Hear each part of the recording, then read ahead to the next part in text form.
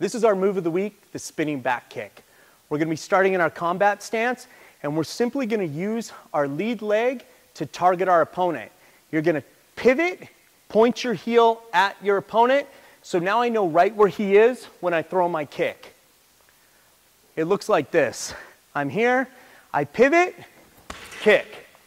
I want to use my heel as my striking surface. You want to try and really kick out as hard as you can against it. We're here, kick. That's the move of the week. That's the spinning back kick.